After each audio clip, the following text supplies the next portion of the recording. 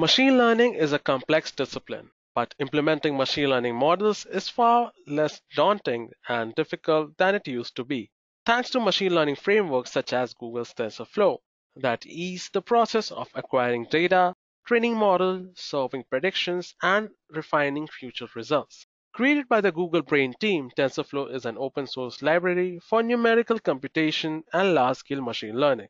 TensorFlow bundles together a slew of machine learning and deep learning models and algorithms and make them useful by way of common metaphor.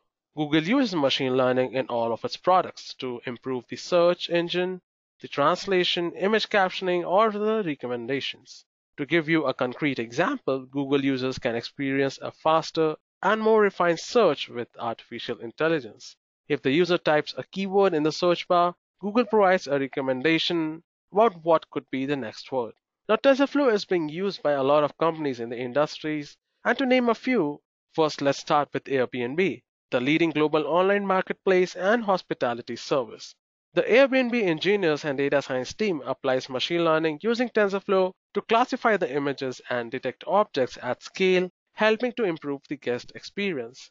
And if we talk about the healthcare industry, using TensorFlow, GE Healthcare is training a neural network to identify specific anatomy during the brain MRI exam to help improve speed and reliability. Now, PayPal is using TensorFlow to stay at the cutting edge of fraud detection. Using TensorFlow, deep transfer learning, and generative modeling, PayPal has been able to recognize complex fraud patterns to increase fraud decline accuracy while improving the experience of legitimate users through increased precision in identification. China Mobile is using TensorFlow to improve their success rate of the network element cutovers. China Mobile has created a deep learning system using TensorFlow that can automatically predict the cutover time window, verify log operations, and detect network anomalies. And this has already successfully supported the world's largest relocation of hundreds of millions IoT HSS. Now let's talk about the TensorFlow feature, what makes it stand out from the other competition. So TensorFlow offers multiple levels of abstraction so you can choose the right one for your needs. You can build and train models by using the high-level Keras API, which makes getting started with TensorFlow and machine learning very easy. If you need more flexibility, eager execution allows for immediate iteration and intuitive debugging. When you enable eager execution, you will be executing TensorFlow kernels immediately, rather than constructing graphs that will be executed later. Now, it provides a direct path to protection, whether it's on servers, the edge devices, or the web. TensorFlow lets you train and deploy your model easily, no matter what language or the platform you are using. You can build and train the state-of-the-art models without sacrificing speed or performance. TensorFlow gives you the flexibility and the control with features like Keras functional API and model subclassing API for creation of complex topologies. TensorFlow also supports an ecosystem of powerful add-on libraries and models to experiment with. Now, TensorFlow's name directly derived from its core framework. In TensorFlow, all the computation involves tensor. So a tensor is a vector or a matrix of n dimensions that represents all the data type. All the operations are conducted inside a graph, and the graph is set of a computation that takes place successively. Each operation is called an OP node and are connected to each other. TensorFlow allows the developers to create data flow graphs, which are structures that describe how the data move through a graph or a series of processing nodes. Each node in the graph represents a mathematical operation, and each connection or edge between the nodes is a multidimensional data array or tensor. TensorFlow provides all of this for the programmer by way of the Python language. Python is easy to learn and work with and provides convenient ways to express how high-level abstraction can be coupled together. Nodes and the tensor in the TensorFlow are Python objects, and TensorFlow applications are themselves Python applications. Now, the actual math operations, however, are not performed in Python. The libraries of transformation that are available through TensorFlow are written as high-performance C++ binaries.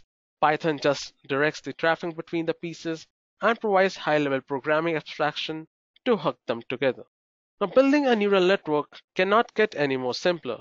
Usually, any machine learning or deep learning process has some similar steps, but in this case of TensorFlow, it is so simple.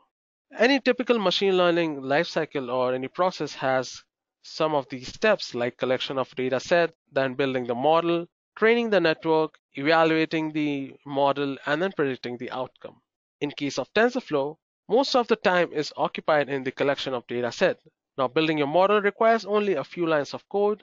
Training the network is just a single line. Evaluating the network or the model itself is a single line of code, and predicting the model is also a single line of code. Now, training a neural network cannot get any more easier than this.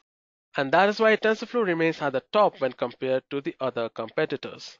Now, TensorFlow competes with a slew of other machine learning frameworks like PyTorch, CNTK, and MNNext.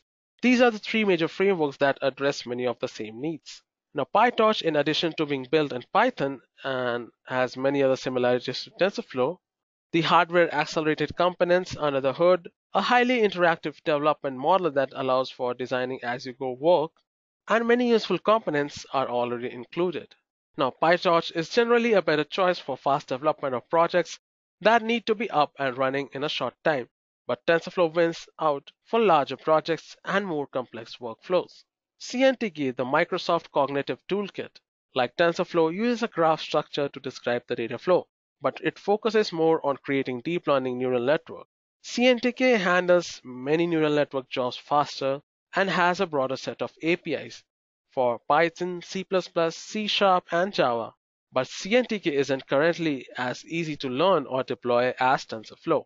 Now talking about Apache MXNet adopted by Amazon as a premier deep learning framework on AWS can scale almost linearly across multiple GPUs and multiple machines. It also supports a broad range of languages API like Python, C++, Scala, R, JavaScript, Julia, Perl, and Go.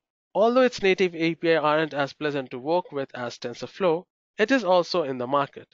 Now, the thing that gives TensorFlow edge over other competitors is the fact that it is open source and has a huge community support that not only provides researchers a way to build new models, but also a platform to interact with others that face some issues. Now, if we talk about a simple program in TensorFlow, so any program basically consists of a construction phase and then an execution phase. The construction phase is where you build a graph, and execution phase is where you need to evaluate the graph and then create a session, then initialize all the variables. So as you can see here in the example of geometric sequencing, it is so easy to execute. And if this is also hard for you, TensorFlow 2.0, the latest release, makes this even easier to code. It has eager execution by default, which makes things so much simpler and easier. So as you can see, with eager execution, our program has just shrunk to a few lines of code. So guys, that's it for this session. I hope you got to know TensorFlow, what exactly it is and how useful it is. Go ahead and create your own deep learning models and see for yourself what an incredible framework this is. Till then, thank you and happy learning.